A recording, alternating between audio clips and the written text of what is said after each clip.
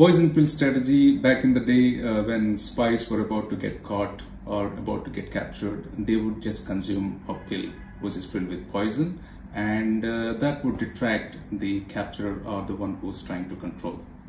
Similarly, in the business, this poison pill strategy is also used to avoid or to dissuade, to discourage potential buyer or a hostile takeover. This is not a very new one. This is being used since 80s, and one of the recent examples that I can give is Netflix. So what exactly is this poison pill strategy as far as business is concerned? When somebody is trying to take over the company and company understands somebody is trying to take over against the company's will and wish. So as soon as somebody is reaching up to 15% of shareholding capacity, automatically this shareholders' rights plan or the poison pill strategy comes into effect. So the moment somebody is reaching up to 15%, this plan is implemented, with which the capacity to expand the number of shares become much higher. I'll try to tell you a rough example of this. If there are 100 shares of a company at the rate of $1, and when the poison pill strategy is implemented, assume that this 100 shares became 200 shares, but because it gave an opportunity to buy additional share at half the price of the current share value, that means this 200 shares will become a valuation of $150, and each share has become 75 cents.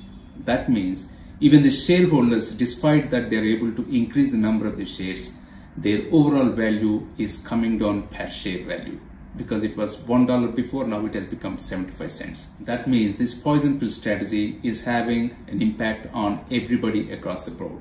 The impact for the existing shareholder became, let's say, 15 to 20%, and the potential buyer, the impact has become straight away 50%. Now, what are the positive sides of this poison pill strategy?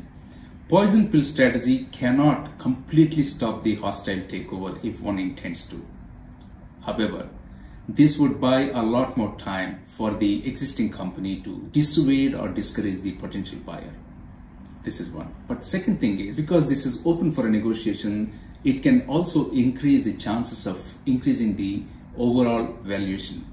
There is another reason that board doesn't want some potential buyer to come on board as an owner, is because the value system may not align.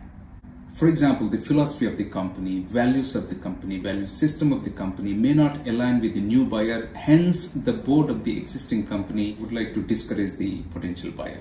And also this gives the existing company the power of better negotiation as far as the valuation is concerned. Let's come back to what is happening now. This is Mr. Elon Musk, the maverick business leader, versus the Twitter board, the richest man on the earth and also a maverick business leader who wants to take over Twitter. Right now, he is the single largest individual shareholder in Twitter with 9.2% of the stake.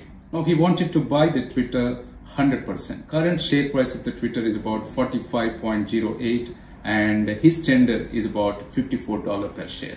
On the paper, it looks absolutely fine because he's offering almost $10 in excess to the current share price. But the Twitter board has other plans. There could be a misalignment of the value system between Elon Musk and the Twitter board or the group of the shareholders. Or Twitter board might want Elon Musk to increase the offer. These two could be the main reasons. However, this is not going to be so easy even for the Twitter board. The individual stakeholders also going to have the knock-on effect with this poison pill, and hence not everybody may like the idea of poison pill. Even though this poison pill strategy, time immemorial, has been very effective in safeguarding the company's interests, but then it is always not a hunky-dory travel, because the individual shareholder might not be very happy with the eroding price of the share, and hence they may resort to lawsuits against the company. Elon Musk, in the latest TED conclave, he has clearly mentioned that his offer is final, and also he has a plan B.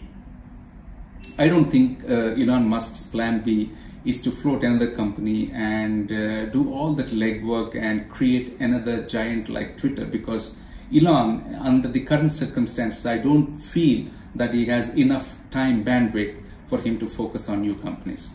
I'm sure his plan B could be a hostile takeover, because he can continue to push his ambition, and he may try to gather more individual shareholders and have a pool of more than 50%. Eventually, he will have the control of the Twitter board.